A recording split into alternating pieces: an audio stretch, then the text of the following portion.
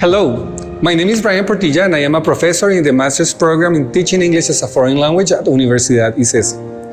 This Master's Program will allow the participants to reflect, understand their own teaching practices while also understanding their local settings in this globalized world where education and foreign language teaching is evolving rapidly. The training, the possibilities to discuss, and the different interactions that you will have in this master's program will also allow you to theoretically ground your discussions and provide new perspectives about what is happening in your context.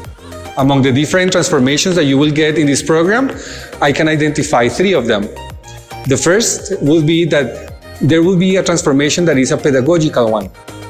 You will be able to provide informed views and articulate discussions about current issues in foreign language education. Second, there will be an important transformation at the didactic level. You will be able to transform and you will be able to intervene your classroom practices while allowing students to obtain their objectives and improve in their language proficiency levels. Finally, there will be a significant transformation in your level of English. This master's program is taught in English, and the interactions, experiences, and different discussions that we will have in the classroom and the materials that you will be encountering in this program are in English. This will allow you to have an improvement in your academic discourse and the proficiency level that you have. The invitation is on. Contact us. I am sure that you will have a very nice experience joining this program.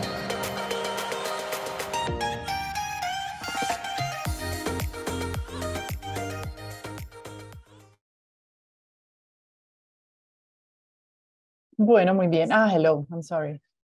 I'm reading the chat and Jerry is writing in Spanish. Uy, Carlos Vargas, you're here to remind me that I need to, that you're going to give me your thesis, right? Okay. So I'm going to introduce to you my friend Carolina Rodriguez. She has worked at different places. She's a Bogotana. She holds a bachelor in teaching English and a master's and a couple masters, one in teaching English and the other one in educación, ¿cómo es? Educación amorosa, positiva. Educación positiva. She's a teacher, she's a professor in our master's in teaching English as a foreign language program. She's the ICT lady. She's very good at all that has to do with using technology and flipped learning. She's a book author. She travels the world presenting her ideas. She's very popular on the social media. And we are very proud to call her a teacher, a professor in the programs. And today, she will be discussing all of those issues that we learned in pandemic. How do we continue using them while we have to get back to reality, to face-to-face classes? So thank you very much for being here. Thank you very much for saying yes whenever I ask you, I invite you. No, I'm really happy and honored to be here. Thank you for having me in the team. I'm very proud to say when people ask me, where do you work? I'm like, I work at the best universities in Colombia. Yes, I work at Universidad Icesi, and I happen to work at Universidad de los Andes here in Bogotá as well. Yeah, I know. So it's very honoring and it's a privilege, absolutely. But thank you so much for always trusting my work. And definitely, I could never say no to Icesi. I absolutely love to work here and to have contact with the students here. It's been a great experience. I think I've been working here for 2 years, thanks to the pandemic, because before the pandemic, I couldn't do it because I'm based in Bogotá, so I could not travel every week. But once it all became virtual, then this became an opportunity and a reality for me. So yeah, I'm really excited to be part of the program. And today, well, the idea is to offer a space. Thank you, teachers, for being here on a very, well, in my case, a very cold afternoon. People who are in Cundinamarca might be experiencing the same rain. But definitely all these spaces that you are giving to yourself, because this is not something that you do because it's imposed or because someone is going to give you points. You do this because you want to give yourself some time to reflect and to think about your teaching. And so this is a gift that you're giving to yourself this afternoon. So I want to thank you for that moment that you're giving yourself. And I hope to contribute in some way to a reflection on some ideas that you might sleep on during these holidays and then bring all powered up for your next year. So, well, it's been a couple of years talking about the pandemic. And so, well, why not continuing that conversation today by talking about boosting our post-pandemic English teaching, right? So, well, let's move on. Let me see if I can move the slide. So, well, as it was presented on the video today, we want to help you make that decision or help us make people come to our master's program. We want to contribute to our country's development of English language learning. And the best way to do this is to continue educating ourselves, to continue reflecting on the matters that happen in the classroom, and hopefully be ready for whatever comes up next. We don't know. 2020, 2021 have taught us that our life can change in the blink of an eye. And as teachers, we are the ones stepping up and making the big changes. That's what we did. And we kept our students afloat. We kept our families afloat. And so, well, this is once again kind of an invitation for us to reflect on what we could do to continue improving our teaching situation. So we're going to begin by hearing from you, okay? I would launch a Mentimeter because this is kind of a webinar/workshop. So I'm going to ask you to contribute here. So if you have a QR code reader on your phone, you can read that QR code. If not, don't worry, I'll be sending the link in a second in the chat box. But I want you to be reflecting on the question while the link comes in. So the question is, how would you describe your students' motivation coming back from the pandemic? In 5 words. We're going to have the word cloud in Menti. So I'm going to stop sharing for a minute. All right, so that I can send you the link.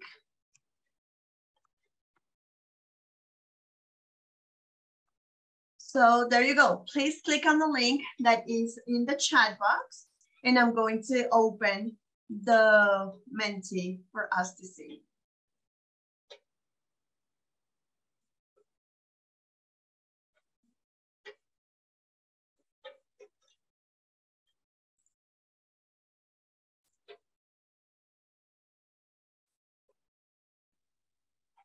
So let me see. Just in case somebody missed it, here it is.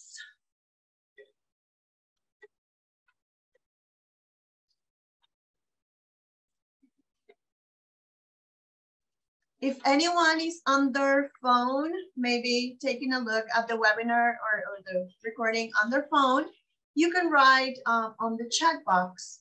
However, we might not see all of your responses. The Menti might be a better way to see you. However, if you want to write on the chat, it's still fine. We have some answers coming through. Thank you so much. We have uncertain, complex, difficult, fragile, up, downs, not good, non-focused, complex, lazy, aggressive, sad, strange. I love these words. Challenging, unmotivated, difficult, friendless, tired, sad, bored, aggressive. Yeah, and I think we, sad but true, we can extrapolate all these words to us as well, right? And we can add a big burned out for teachers, right? So it's that we have some more words coming through. Distracted, aggressive, mental issues, non-existing. The description of motivation, non-existing. That's wonderful. I mean, not that it's wonderful, it's just that it's so true. All right, not good. Hyper-connected. Oh my goodness, thank you for that one. All right, lazy, uncertain, lost. Okay, we have something coming through the chat. We have depressed, bored, difficult, right? Great, thank you, Karen, for sharing. We have lazy as well, right? Okay, we have 11 people on the Mentimeter and 18 people, so I guess we are we're on a good roll there. Absolutely, unfortunately, this is not one of those nice clouds where we just have positive words.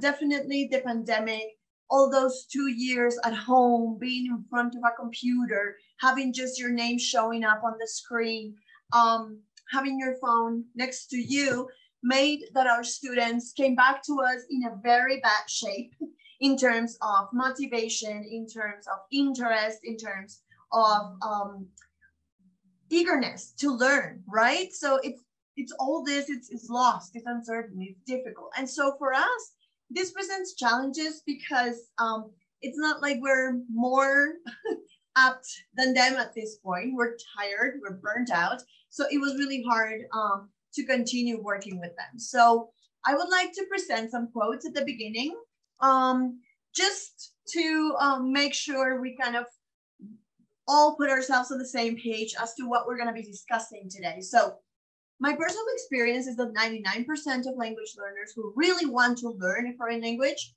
i.e. who are really motivated, will be able to master reasonable working knowledge of it as a minimum, regardless of their language aptitude. And so who said this? This was Zoltan Dornier, and in 2001. That was a long time ago, right? But still, Zoltan Dornier is an expert in motivation for language learners, and he talks about students really being motivated and wanting to learn the language to be able to see an improvement. And then we go back to those words we just shared, and definitely it doesn't say anywhere that they actually want to learn, right? It doesn't say anywhere that they are motivated, that they are inclined towards working, towards doing extra stuff. So it's like there is this dissonance in what we are expecting and what is happening. I love Zoltan Dornier too, Dianita. Absolutely. We share that love. Yeah. So talking about learning being fun, I was checking out some articles about what happens during the pandemic, what teachers were saying about their students' motivation. And then Andrew Bolt, in an article in 2021, he shares that it is important for teachers to think about how students are doing, not only academically, but also emotionally, and to find ways to inject joy into their lessons. So I remember, well, when Dianita was saying my profile, she said, like maestría en educación amorosa, because that's what it sounds like. When you talk about positive education, people imagine that you become kind of a unicorn and the rainbows start coming out of your mouth. That's what happens. Don't worry. Don't feel embarrassed. That's perfect that it actually happened like that, because that's what it's kind of seen. Because now when we hear these words, of course, we all think about Instagram and toxic positivity, right? And it's impossible not to think about it. However, it doesn't have to do anything with that. It has to do with being aware of our students as emotional beings, or being aware of ourselves as emotional beings. And so I got into the whole positive education hype because of, honestly, it was because of one student who was suffering depression, and he called me to say goodbye because he was intending to kill himself. So I was so out of resources. I was so scared that that was going to happen to me that I decided to study something so that I knew how to cope with these kinds of situations. And I couldn't have done it in a better time because it was in 2020. And of course, the pandemic hit. So I had to do all this resilience building and helping my students and helping my colleagues embrace technology and all the things, that happened. And so absolutely, I couldn't agree more with Andrew Ball in regards to not only academics, but also emotions. And the thing is, the pandemic taught us we could not just, not pay attention. We could not just pretend that anything was happening. It was so big and so noticeable that we couldn't teach a class. So we had to stop. We had to ask our students, how are you doing? How is your family? We learned how many people passed away during the pandemic. We heard about so many families losing members, so many kids losing their parents, so many even of our colleagues and friends, being taken away. So all this has taught us the importance of catering for students academically, yes, but also emotionally, and also being aware of their emotional well-being, right? So one more, just continuing about these articles, that I was searching. So Christina Hinton mentions, it is important for teachers to think about how students are doing not only academically, but also emotionally, and to find ways to inject joy into their lessons. There is a misconception that learning can either be rigorous or fun, right? Like either or. That's not what we're finding out in our research. The more they are flourishing and happy, the better on average students are doing academically. So I would like to connect these words with Zoltan Dornier, right? He talks about being motivated. But if you are not motivated, like for example, what happened to 11th graders or 10th graders, like pandemials, these kids that had to do their 10th and 11th grade in the middle of the pandemic, they lost motivation for studying higher education courses because they thought, what's the point? The world is going to end. I don't want to go into graphic design when I might die tomorrow, right? So it was kind of a doomsday, of course, but do you remember what it was to be a teenager?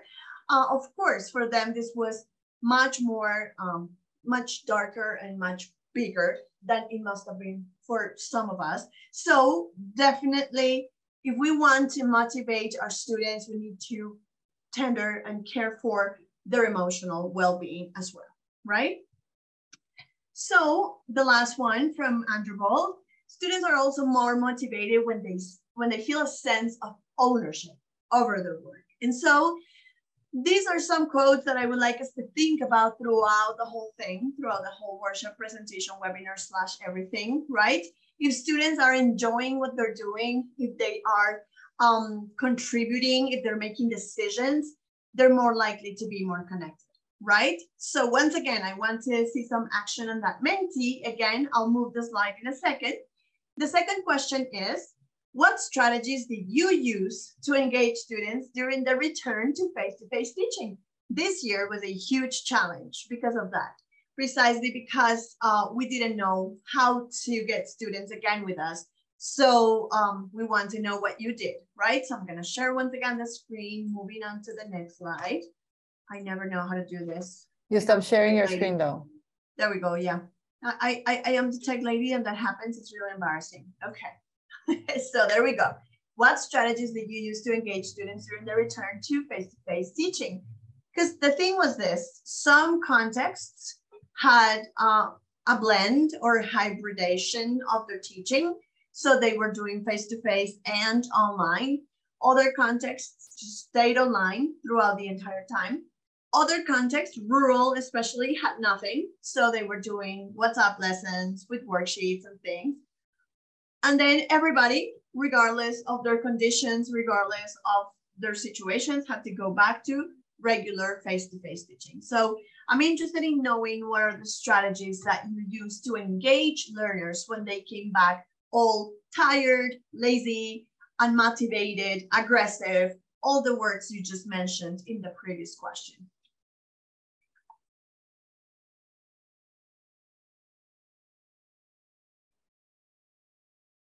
Okay, somebody's telling us provide real information, context information. Okay. Yeah, like addressing the elephant in the room, just talking about it, just talking about what was happening, I think was important.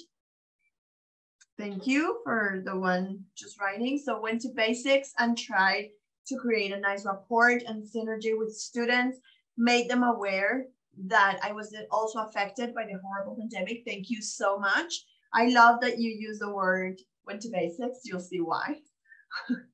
Cooperative learning, group work, absolutely getting them back to interact with one another. This isolation and this excessive use of social media definitely made our students feel stranded. So it was really hard to get them back. Okay, good. They designed their own rubrics to be evaluated. Very interesting. Fantastic. So I tried to combine some of the tools I had used in the pandemic with activities that made them participate and give their opinions about what we were doing. Fantastic, thank you.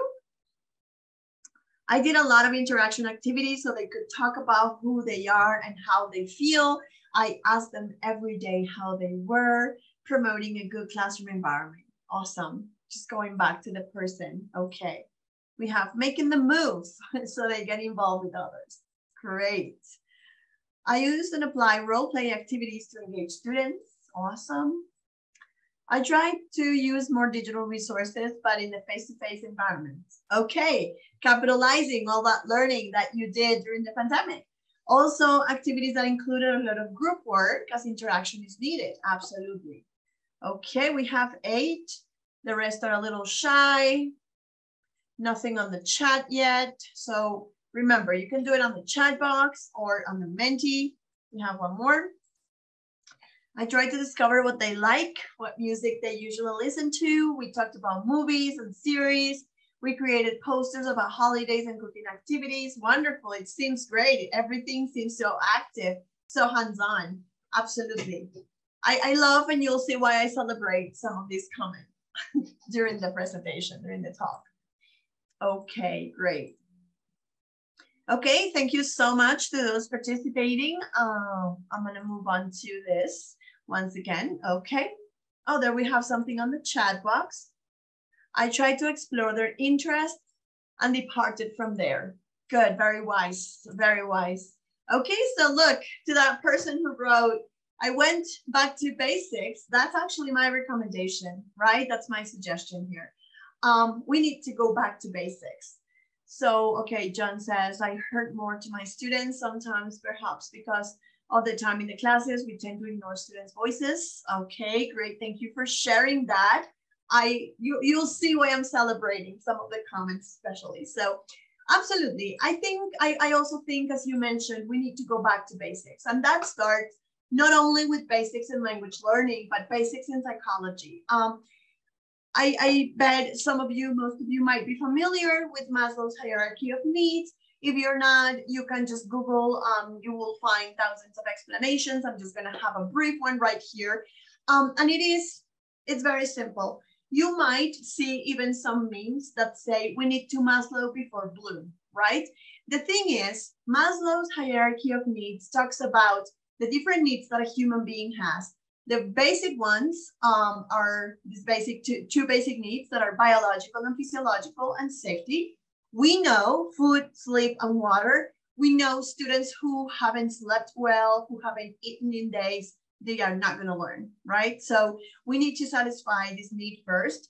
Then we go for safety, security, health, finances. And we know that the pandemic caused that these specific needs were not covered for every family. So there were parents who lost their jobs. There were people who were not feeling safe to be outside, to wear the mask, to be around other people. So we kind of had all this fear, all this anxiety became part of who we are. And so going back to face-to-face teaching was bringing a lot of this anxiety to families as well. So is my kid going to get grandma sick, all these things, because these needs are not met.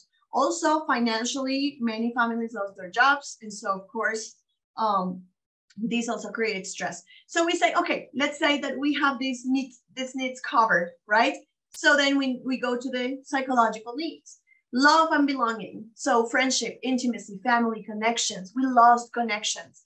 We lost the relationship with our friends, teenagers. They are in that crucial moment of building their identity, of not wanting to be with their parents and just wanting to be with their friends, and they were stuck with their parents for 2 years, generating a whole lot of problems. And so, of course, they come back to school and they are unregulated.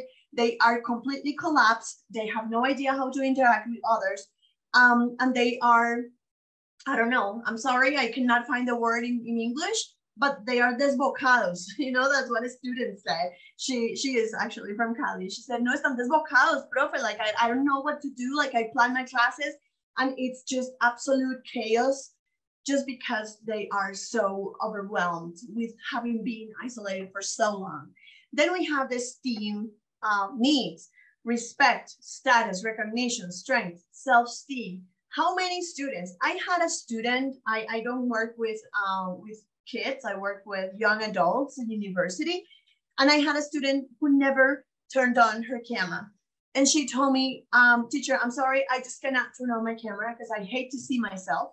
And that's like having a mirror, the 2 hours of class. So I'm sorry, I'm not going to turn it on. And so that kind of thing, you know, built all these terrible feelings in students about having to let people inside of their houses through the camera, so many things. You can just, I mean, think about your cases. And then after all these 4 are met, we have self-actualization, right? Meeting one's full potential in life, different for every person. So here is where learning comes, right? Learning comes at the top of this pyramid. And if I'm feeling that all the 4 needs below that are not being met, I'm not going to be able to learn anything. So I'm not saying this to justify students' behaviors, but to understand them and to understand why we're feeling the way we're feeling. Which are the needs that you don't feel are being met for you in your institution? Which are the needs you don't feel are being met for you at home?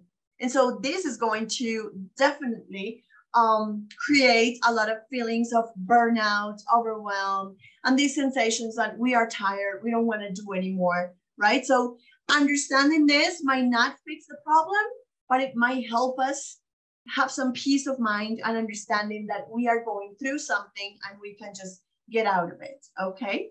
Great, so we're gonna continue here with once again going to my friend, our friend Dornier, right? So he in 2001, he talked about this wonderful book that is Motivational Strategy in the Language Classroom. And I want to go back to basics here. This is a basic material for any teacher. And if you guys have not read the book, it's because you haven't taken Diana's course in the master's program.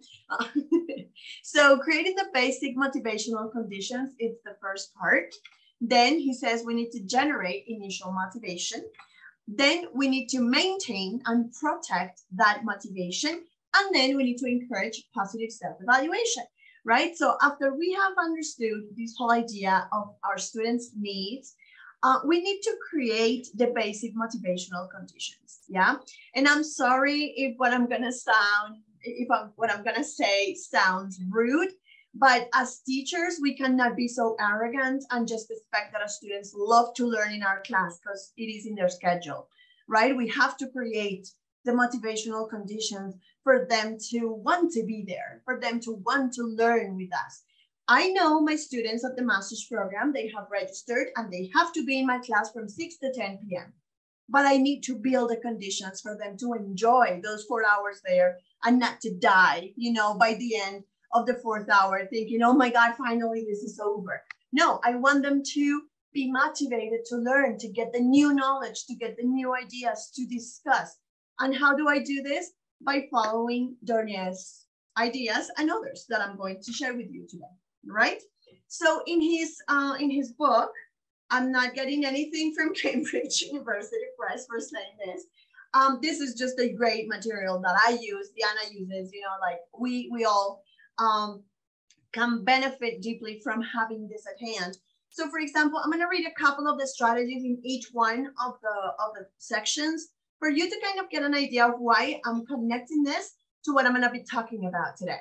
So the first one says, demonstrate and talk about your own enthusiasm for the course material and how it affects you personally, right? So if we start our class with, okay, this course, I don't like this book, but anyway, I have to teach it, right? I'm sorry, but I know we're not gonna do the best thing, but okay, we're gonna try. So I hope you like the class. I don't think that's gonna, you know, convey a lot of enthusiasm to students. And definitely we know that enthusiasm is contagious, and we know that teachers, we are actors. And sometimes we don't feel like doing the class. We don't feel like teaching, but we gotta do it. And we put our face and we change our attitude and we tell our students, I want to be here and I want to be with you.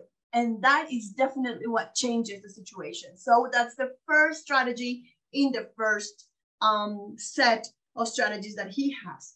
Another one is, the second one is take students learning very seriously, right? So yes, it's English class, but how can I make it better and more serious for them so that it's actually about their lives? You were saying it.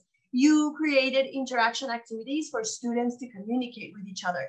You created exercises where they could collaborate. So you're taking the learning seriously, right? By planning your classes. And the third one, for example, is develop a personal relationship with your students. Guys, this is 2001. This is way before the pandemic. This is way before positive education, right? So this is some basic elements that we need to consider as teachers. If I want to develop a personal relationship with my students, it doesn't mean that I'm going to be their best buddy. I'm going to drink beer with them. It does not mean that. It means that I care for my students, that I know what's going on, and that I try to cater for their needs. And so those of you who said that you were interested in your students' interests, to start from there, that's exactly what this strategy talks about. So definitely, I encourage you to go through the whole checklist. It's wonderful. It has a lot of material there. And in the book, he has it like, you know, the strategy, and he has 2 columns, okay, right here, like I tried it out, or it's already part of my teaching. So talking about the generating initial motivation, the second one, he has, for example, raise the learner's intrinsic interest in the L2 learning process. How can I do this? If all my students want to talk about is their emotions, I include my emotions in the teaching of my class, right? I include vocabulary to express emotion. There we go. We are combining, we are, I don't know how to replace the violent analogy of killing 2 birds with a stone. But yeah, well, actually I do that, right? I try to build an interest in something that is personal to them, but it's also part of my class, right? And another strategy in that section is promote the students' awareness of the instrumental values associated with the knowledge of an L2.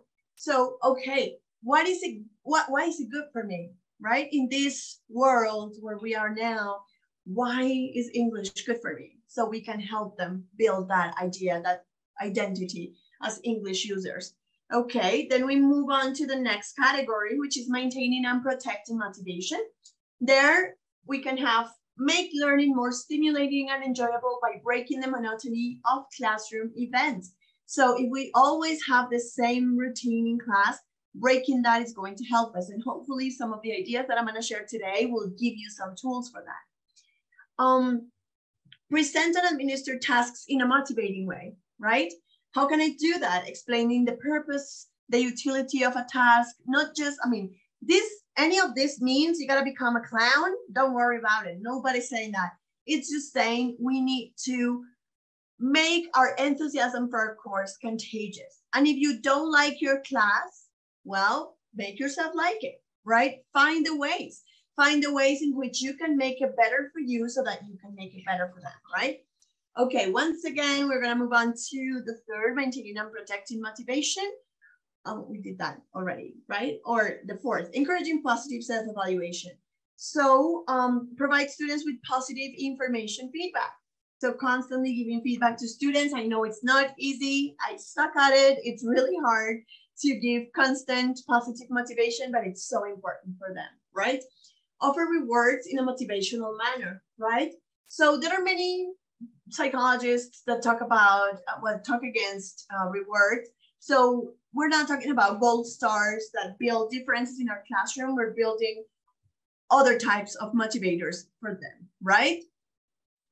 Okay, so we are going to connect this to some of the lessons that we learned, or well, at least I learned during the pandemic, right? So the first one was mental health and self are important, okay? Who learned this lesson? Write me in the chat if it was one of the lessons that you learned. Thank you, Andres learned that lesson. Okay, Yanita, Santiago.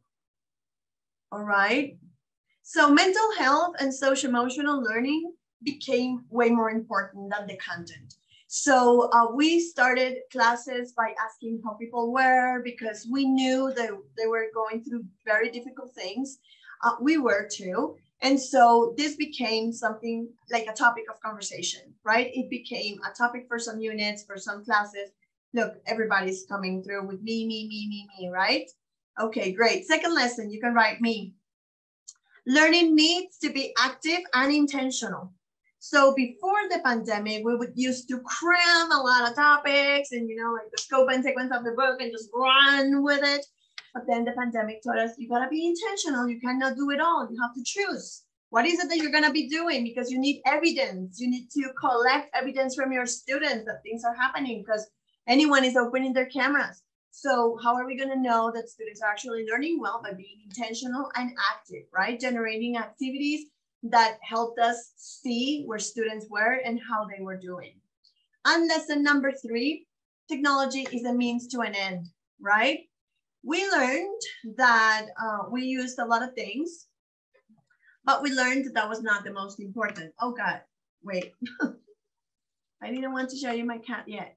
Okay, 2 and 3. All right, those were like 3 of the biggest lessons that I learned and that I can connect to today's idea or topic, right? So on the chat box, please write, how can we use our English class as a space to strengthen our students' post-pandemic lives? What do you think? What have you done?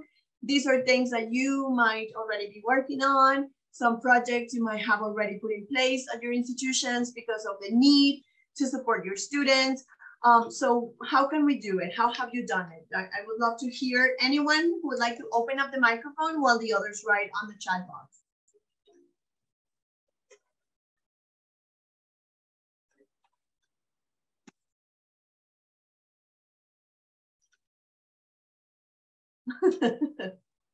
Go ahead. Well, the thing is, I always like participating. But I was thinking that the good thing about teaching English is that you can talk about any topic as long as you use English. Exactly. And therefore, it is a very good opportunity to talk about their feelings, their situations, their fears, their whatever. Discuss, analyze, be critical, read, talk to each other, have speed dating sessions. Yeah. So as long as they do it in English, you can even write a project, like you can have like project-based teaching and yeah. So Andres tells us making it a safe space to create new relationships. That's great. Claudia says she doesn't understand the question. So how can you make our class, I mean, talking about the lessons that we have learned, Claudia, how can you make your English class a space to protect your students, to strengthen their skills, to help them recover that willingness to learn, you know, that idea that we had before, but now it's kind of gone. I think we can relate the content to the new context and talk about anything as long as you do it in English. Yeah. All right. Okay. So John Brainer, you want to go ahead and open up the microphone?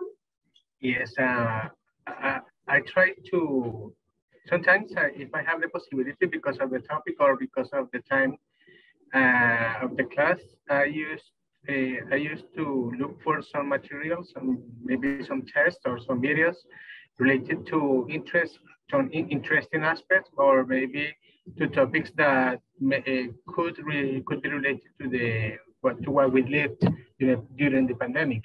For example, once I chose a reading for English 5, why I quit the company. But I consider that reading was kind of appropriate because of for the level, and second because of for the context we were living or during the pandemic, and I took advantage for talking about how important it is to feel calm, to feel somehow happy in spite of what we were living, what we were coping during this situation. And I used to do those activities or those type of activities.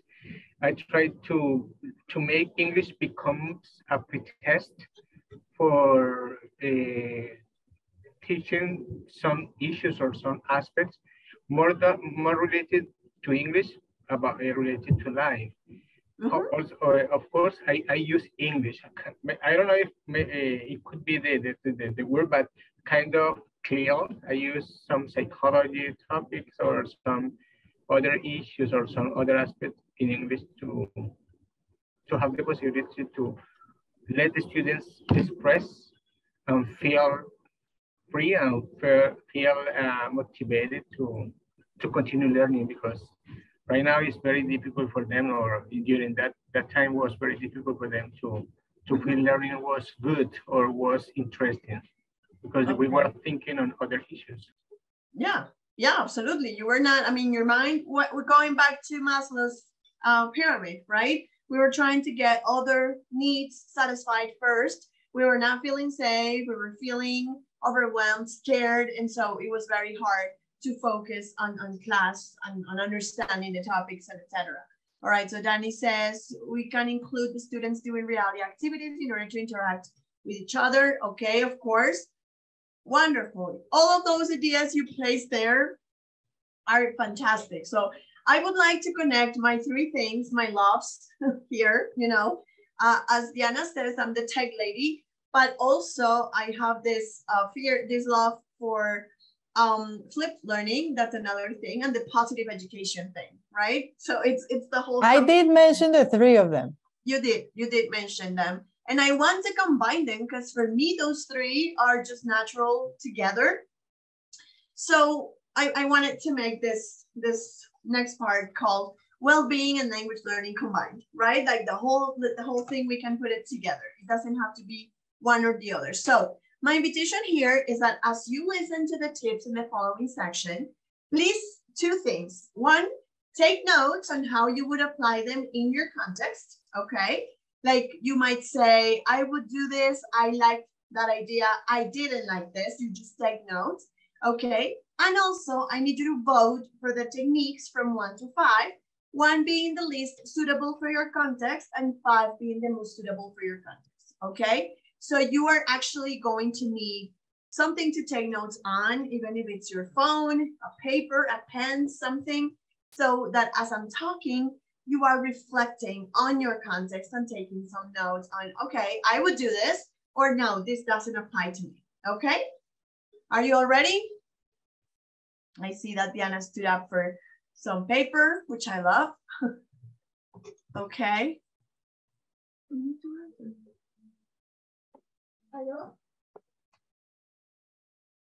All right, she got the notebook of the best teacher. All right. Great. Yeah. Good thing you are in Cali, it though. It was given to me. Yeah. Good thing you are in Cali, in Bogota, so we both can be the best teacher there is. Yeah. Just kidding. Okay, so let's get on with this.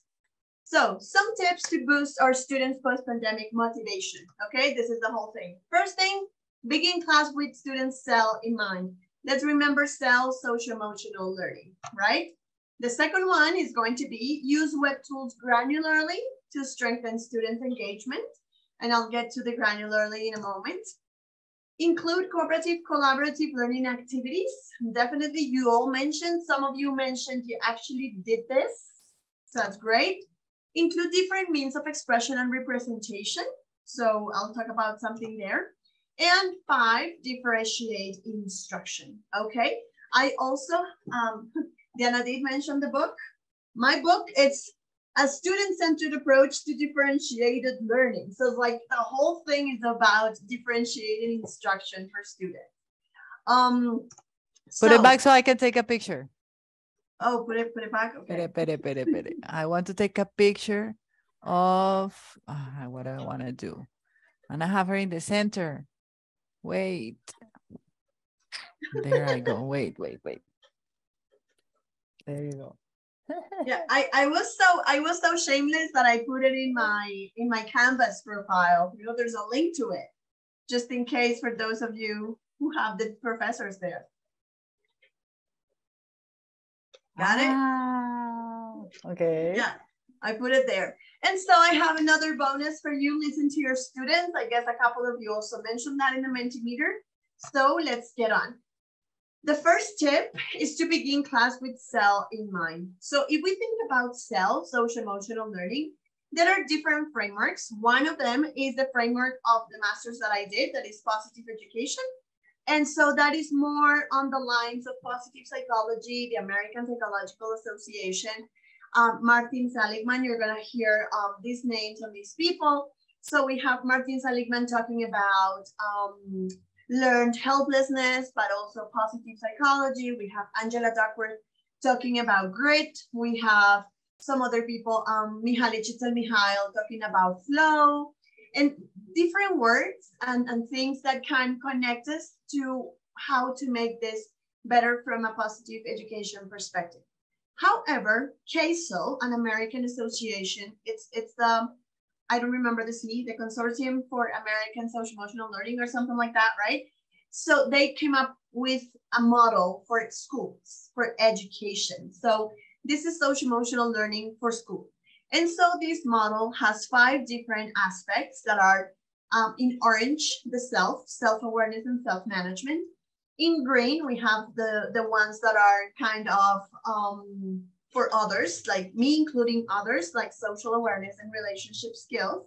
And then the yellow one is for everything, which is responsible decision making. So the idea is that here, everybody, as you can see in the image, classrooms, schools, families, caregivers, and communities contribute to this model, helping students, kids, children, develop these skills from a very young age. Of course, this sounds wonderful, but this is once again an American model, yeah, that they can do and they implement wherever they want.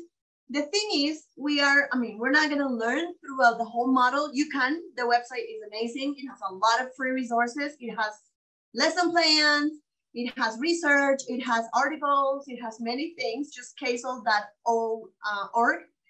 It's a fantastic website, but I would like us to kind of think about just 4 points, right? Things that we normally do in our lives that we can connect to this social emotional learning in mind, right?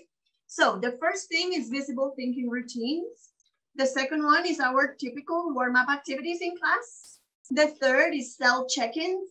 And the fourth is mindfulness breathing or meditation, okay? So I'm gonna get there with the visible thinking routines. And for this, I'm gonna need my notes because I did take notes, of course. So the visible thinking routines, I don't know if you are familiar with Project Zero from Harvard. This is another fantastic website. Actually, I have it linked somewhere. Yes, I wanted to give you this website because it's just fabulous, right? Sorry, I'm gonna continue back on my slideshow. So Project Zero is, it's a fantastic website created by Harvard for Education. And they have lists and lists and lists of thinking routines, right? The idea is, as the word says, it's a routine. So we shouldn't do all of them, at once. We should just stick to a few and do them repeatedly to get the students to actually use them well, right? So in this idea of the visible thinking routines, we would be putting in practice, and I'm gonna go back to the model. We're gonna be putting in practice self-management with setting personal goals, using planning and organizational skills. We would be also tackling self-awareness by linking feelings and values and thoughts, and examining prejudices and biases, for example. There are some other routines that can help us do that. And social awareness as well, by taking others' perspectives, right? So if we do a simple visible thinking routine, we can be doing all of that development of the social emotional learning model, right? So for example, one that I chose one that I know is very popular in schools, that is See, Think, Wonder, right? So we have a new topic and we ask our students, what do you see? What do you think about that? What does it make you wonder, right? Any topic. We can do this with anything, a grammar structure, a vocabulary set, listening strategy, even a social studies CLIL class, whatever it is that you do, you can use these thinking routines to develop your students' social emotional learning through the different organizational skills and executive functions, right?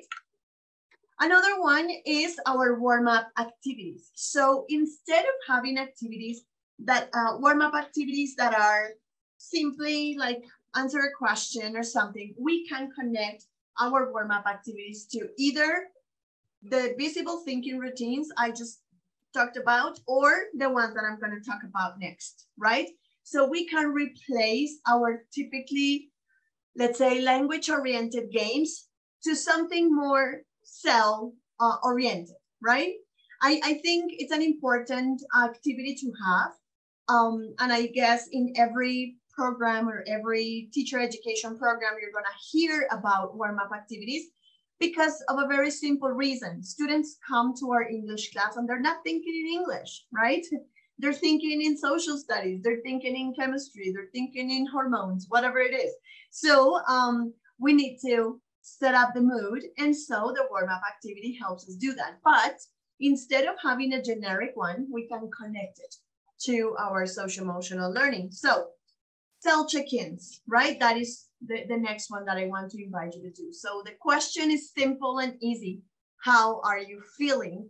However, there are studies by Susan David, by Mark Brackett, by Brené Brown, many psychologists that mention that we don't have a vocabulary to talk about our emotions. So normally when we say, how are you feeling? The answer is, I'm fine, thanks.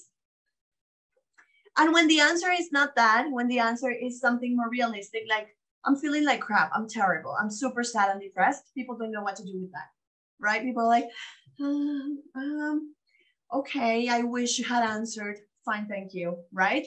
So this takes us some building. It takes us some culture building in our class. So for that, I would like to share with you this instrument, which is called a mood meter.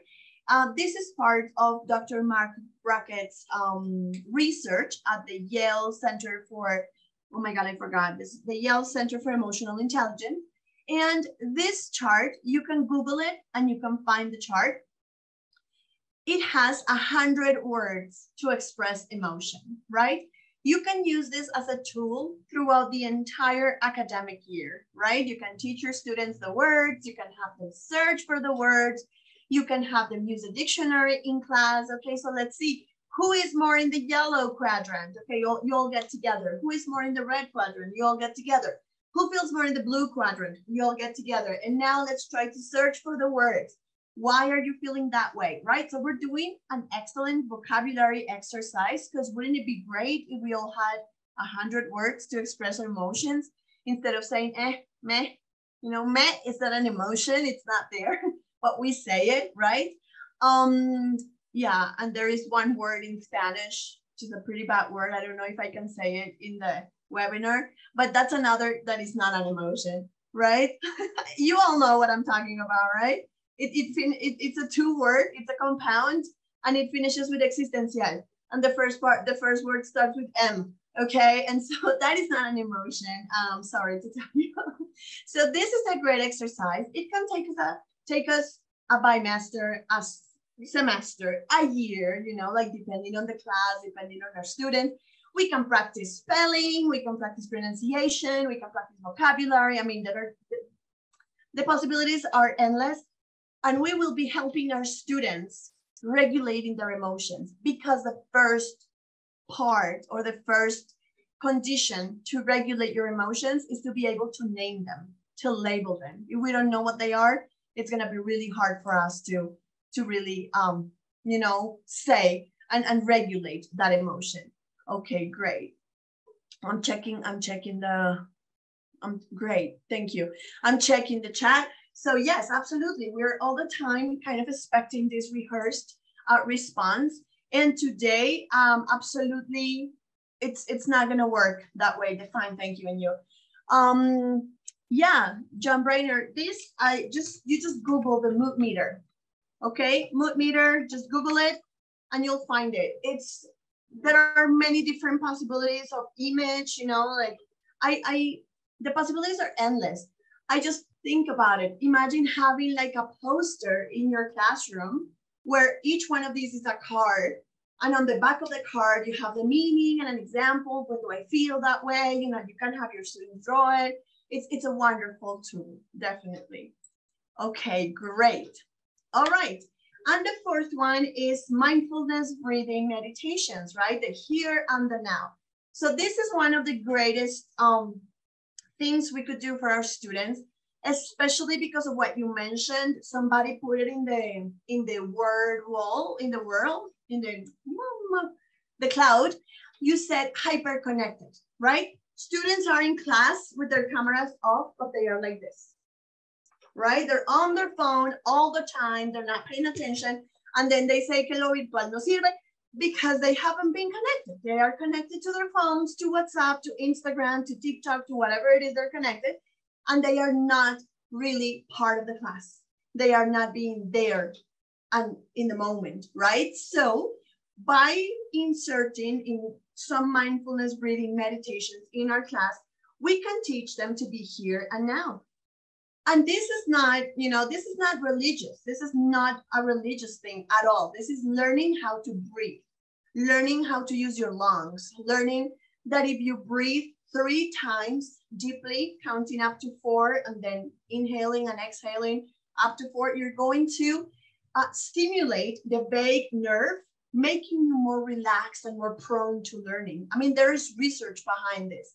This is not some spiritual juju thing, this is actually something that has been researched on the benefits of mindfulness for learning, for reducing anxiety when facing exams, when reducing anxiety when talking to your boss, if your boss is not Diana, because Diana, you don't feel anxiety talking to her, So that kind of research tells us that our students need this, and we can turn it into an English learning exercise. How? Using websites or pages like, I forgot the name, Go Noodle.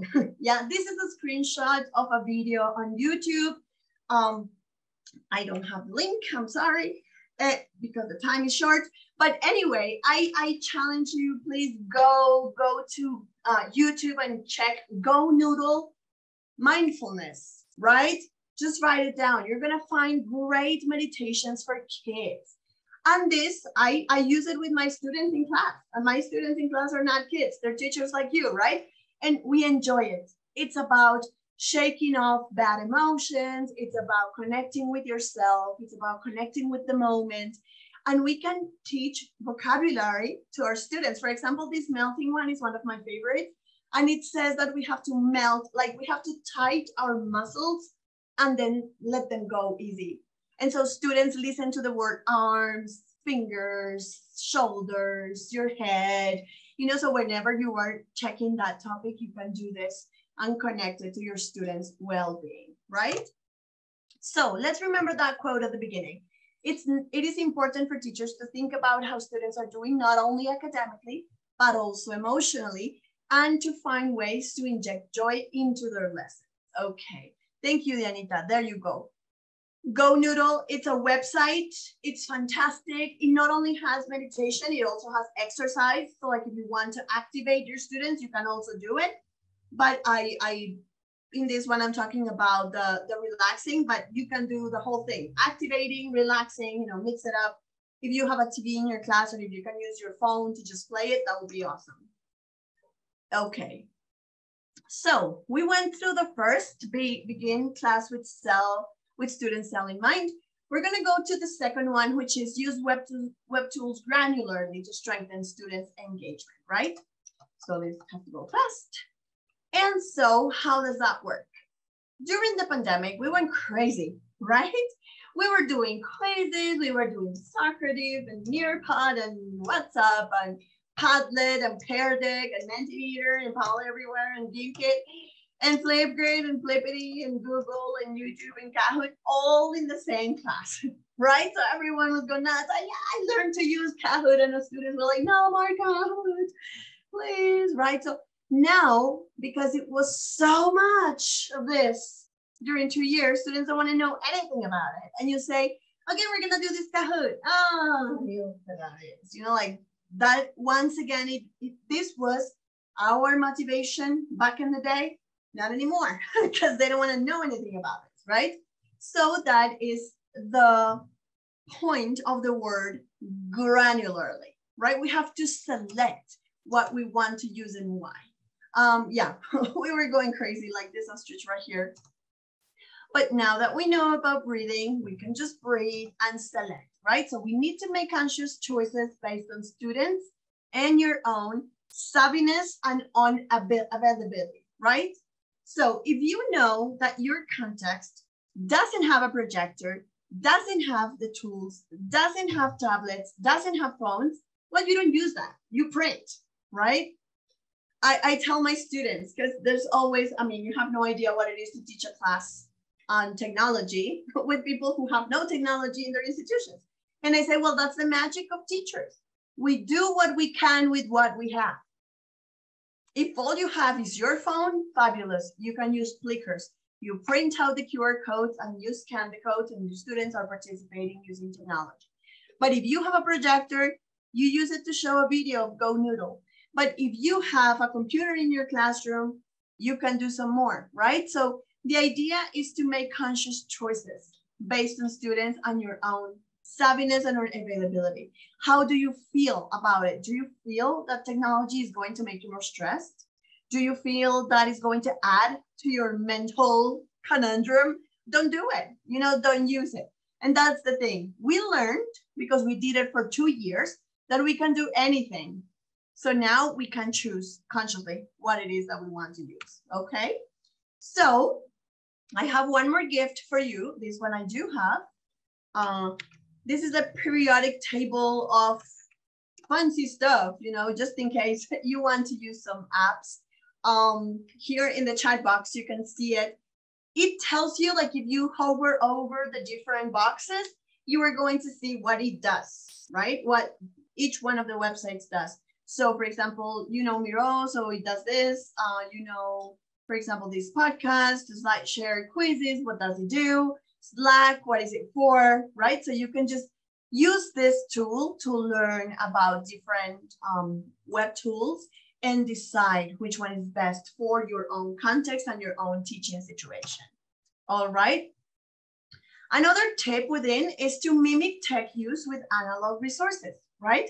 If you did something, I mean, we did that reverse. Like, we were doing some activities and then we transformed them into live worksheets, right? To turn them into digital resources. Now we have to go backwards. Now, whatever we did digitally, we have to be able to do analogically. So for example, this, you can do this on the board. I did it on Jamboard, right? And so whatever my students can do on the board, they can do on Jamboard, and it all depends on the availability and the savviness of my students and myself, right? So this is the thing about the second tip, is just being very conscious of your context. So remember, you're taking notes and you are voting. We already have 2 techniques, 2 tips that we have gone through. Let's move on to the third. The third one is include cooperative and collaborative learning activities, right? And for this one, I love this one. I love Kagan structures. Anita knows this. I went to Icesi back in, I don't know when, like 2018 or something. That was a long time ago. And we did some Kagan structure activities. This is a model that was born in the 80s. You know, these guys, Kagan, they came up with some structures for cooperative learning. And they have a whole bunch. You can recognize some on the slide. Corners, we have Think Per Share, we have circles, Rally Robin. These are some familiar names. Once again, if you're not familiar with them, you just Google them. Kagan structures. I'm giving you like the Googleable word so that you can search and go for it if you like it. In here, the idea is to have students cooperate, right? So for example, this one, it's my digital version of the 4 corners, which I love.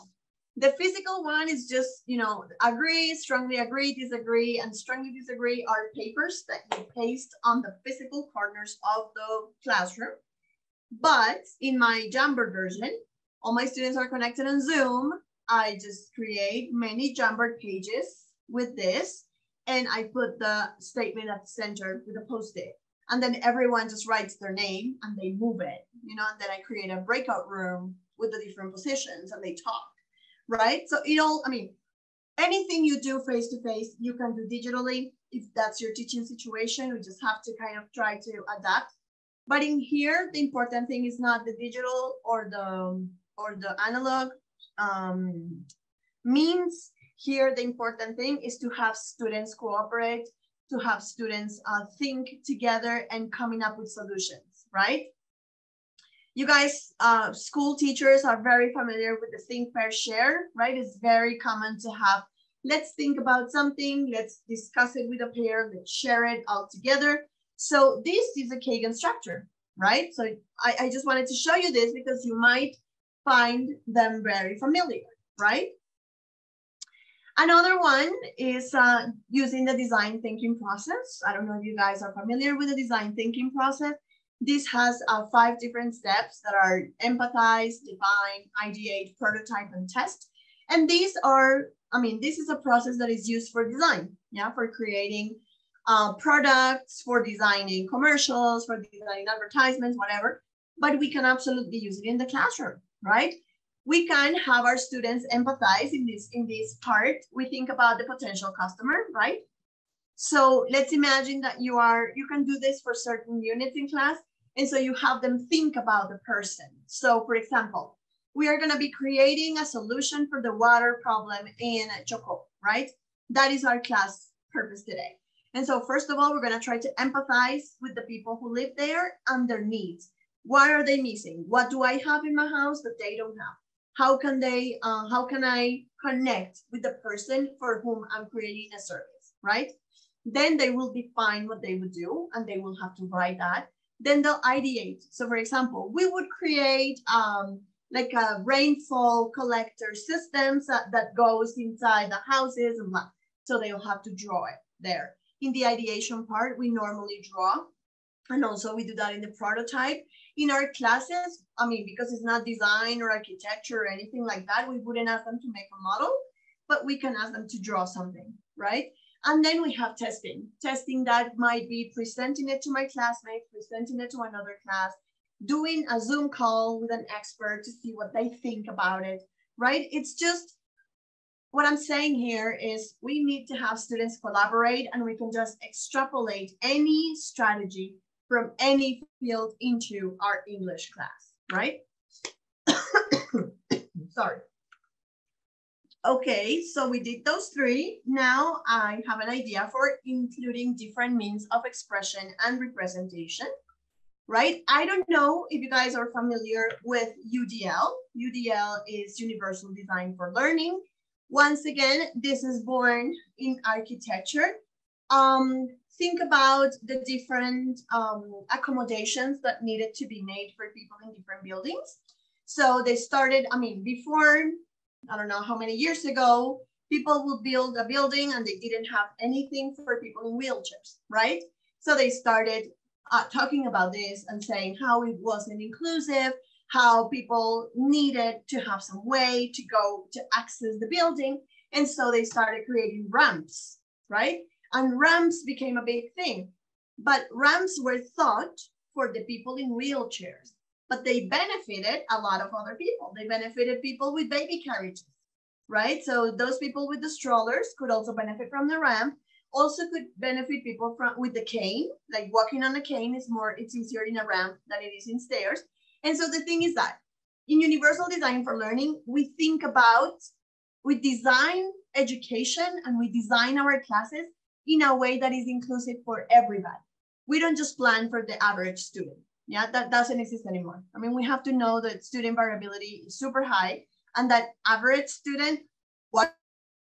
So Aaron Sams, one of the flipped learning gurus, he says we need to plan for the fringe. You know, like we're usually planning for the center, and so we're leaving out a lot of people. But if we plan for the fringe, if we plan for the border of the window, right? Then we are including everyone. The fast learner, the slow learner, the learner with hard of hearing problems, the learner with some difficulties seeing from afar, maybe not blind students, but students with short-sightedness, you know, that maybe don't have glasses because their parents haven't realized. We are including everyone. And so part of this model, I definitely invite you to take a look at this. This connects beautifully with flipped learning, with English, with everything. In this model, we have the need to provide multiple means for engagement, representation, and action and expression. So it is not enough with having one assignment option because not everybody will connect with that assignment. In my class, I have 2 assignment options. I know that might go for some teachers that makes them go crazy, but I'm talking about all these things. I need to provide my students with choice, right? And so that's the thing. We try to optimize autonomy. We try to get students to really find ways to feel themselves, right? And so I'm going to just stick to two here, means of representation and expression. So how can we do this? Very easily, including art, music, drama, drawing, sketching, singing, composing, and other means of expression, right? So in your project, you can have students, instead of just write that essay, unless you're teaching a writing class, yeah, you can have them represent things in different ways, yeah, through music, to drawing, through sketching, and you can actually include these strategies in your class, right? And so this would be, you can check the box of accommodating for students, you know, providing accessibility, which is a very fashionable word nowadays, that inclusion is so hot and trendy. You can check that box if you do this, just because you are providing students with different means of representation and expression, okay? All right, and the last but not least is differentiated instruction. You mentioned it, I think Andres mentioned that, by keeping students' interests and preferences in mind, right? So in my little world, the way I do this is by offering choice in the presentation of content and in products. So, for example, I present the content in my classes through these different things: hyperdocs, choice boards, games, learning menus, and learning paths. So this is a hyperdoc. I want to share it with you. This is a hyperdoc that I designed as a review of the present tenses.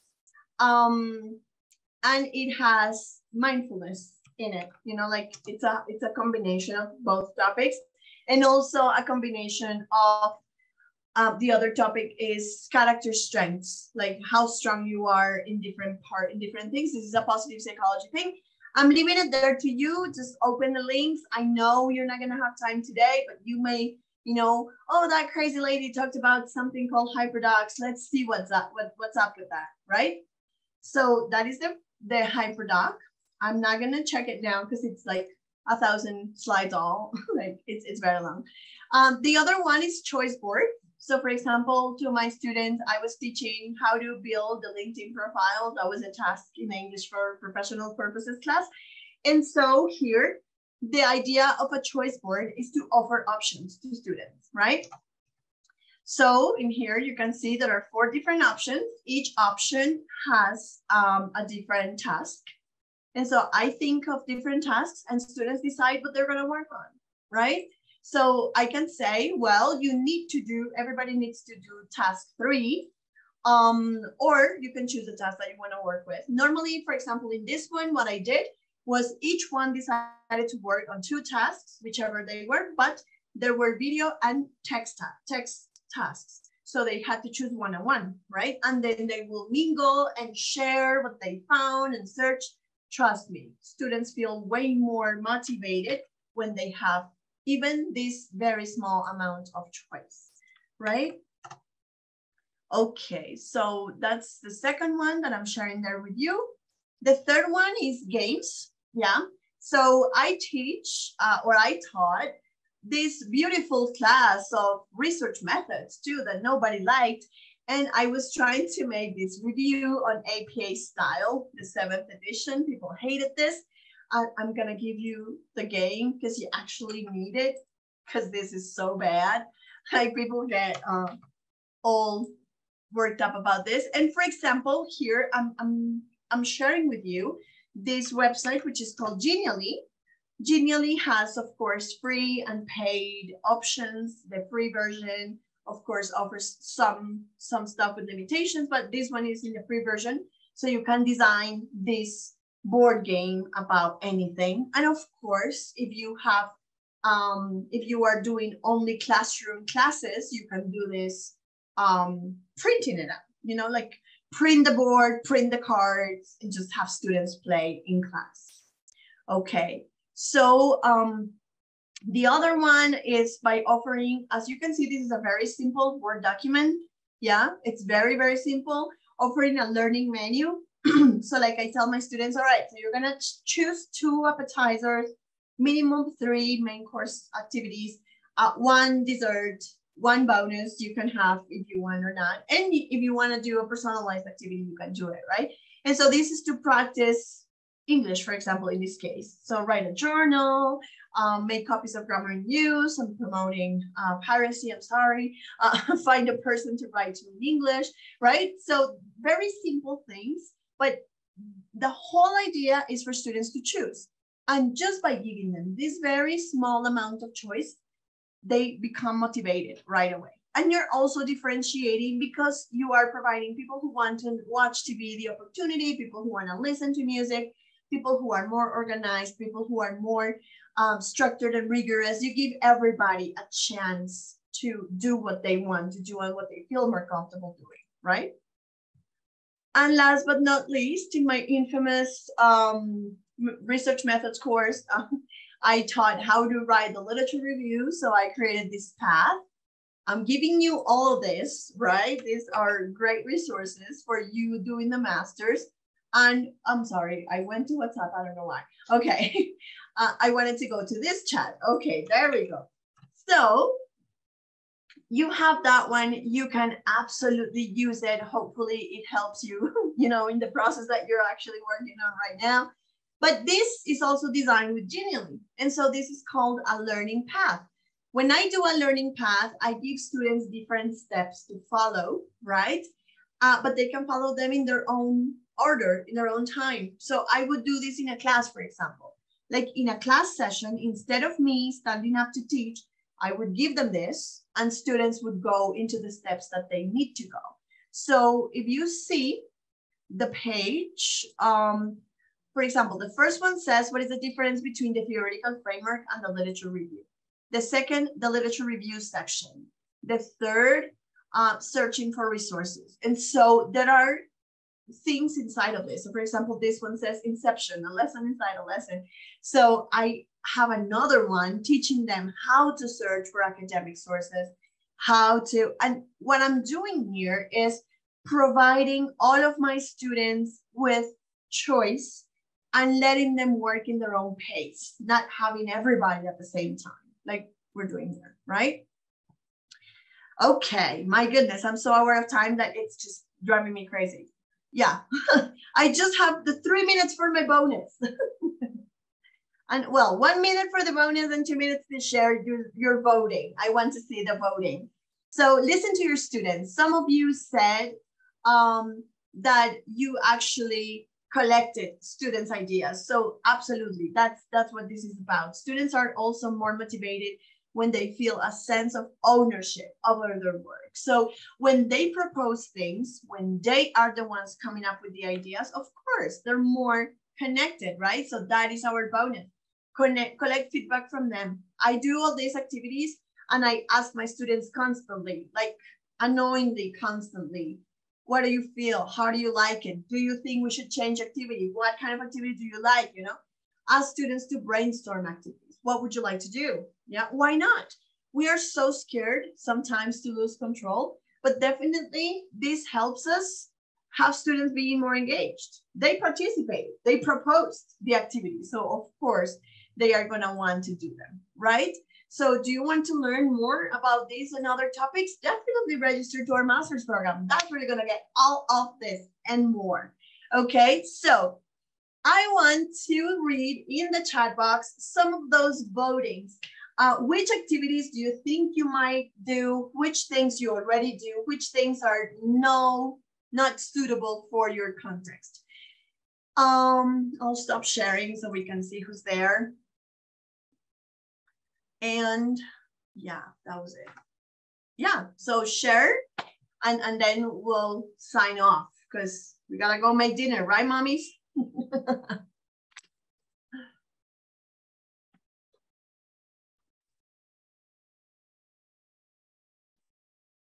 So you didn't write anything during the whole thing?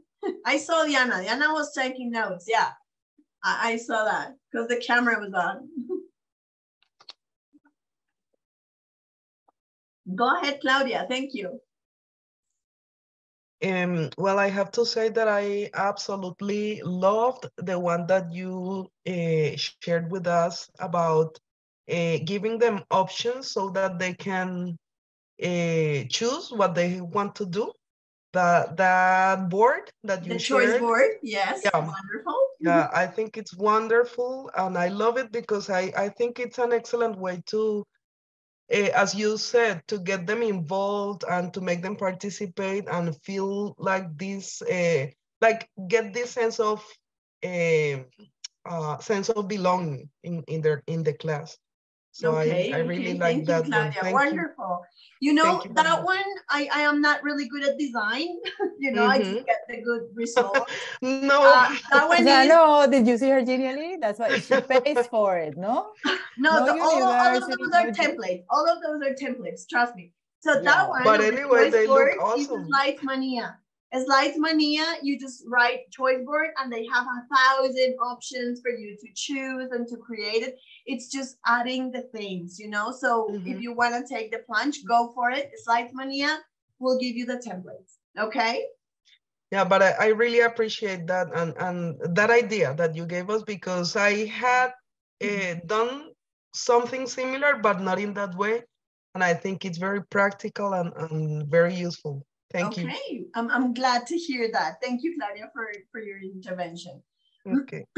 Okay, we have here cooperative tasks would have to be number 1, doing cell activities, although I don't actually plan with cell in mind. Okay.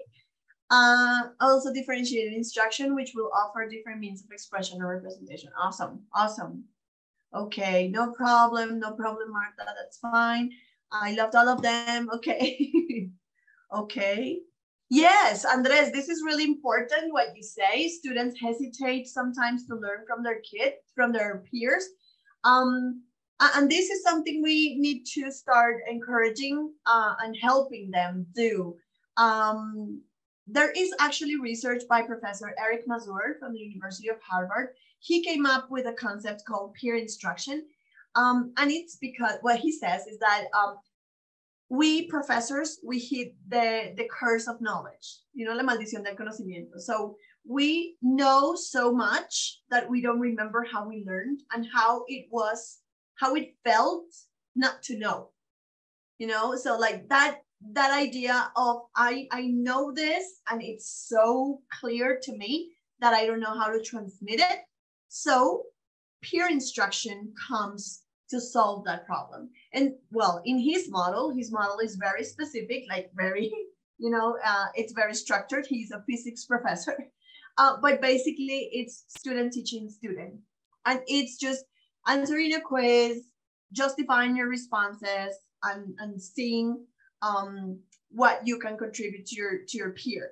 And so one way that I have succeeded in encouraging my students to do peer correction is by offering clear and easy to use assessment instruments, so like a checklist, or because normally I think rubrics might be too complicated for them to use with each other.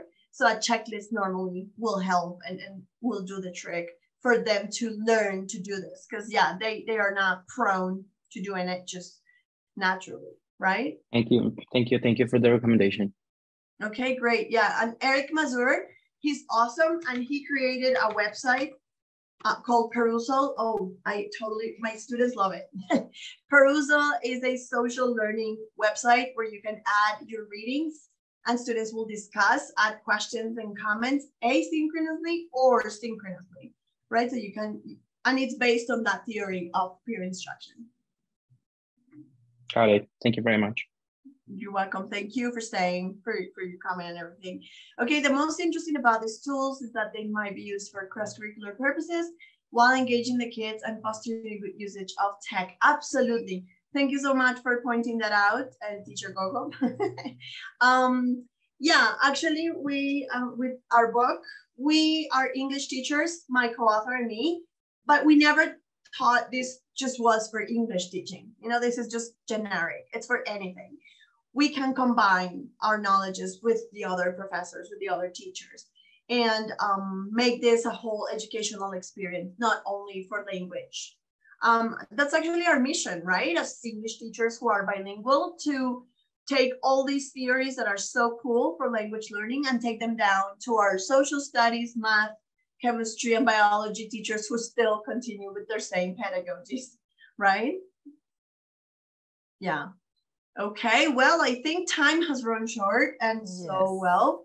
Thank you all very much, and thank you, Dianita, for the invitation. I hope this was helpful, and well, see you around. Wonderful, thank you so much. I love the way that you have so many ideas and tech things. Tengo envidia de la buena, por supuesto. I'm going to take your class. So. Esa no existe, la envidia, la buena no existe el día. Anyways, thank you everyone for being here. Thank you, Caro, for sharing your experience, your knowledge with us. Carolina teaches a class for the first year, and it shows many of these things that that she presented today. I'm gonna get my Christmas present. I'm gonna get in class flip as a Christmas present. You should sign it.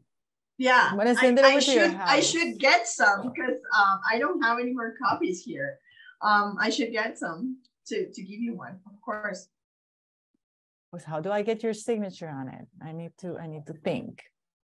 Uriel, did you already take her class? No, because you're in the Masters in ICT Mediated Education.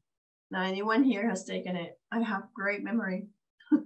The thing is, Uriel is in the Masters in ICT Mediated Education, but he's an English teacher, and he's been taking classes like on the Masters in Teaching English as a Foreign Language.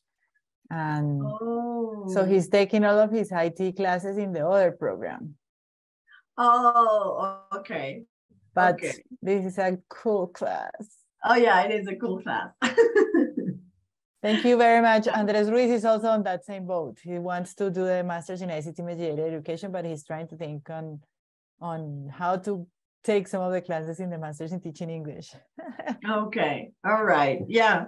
Well, if you figure it out, we'll meet there. We'll see you there. Thank you, Carito. Guys, for sure. Very much. Thank you very much, guys. Thank you. Thank you so much. Thank you. Bye-bye.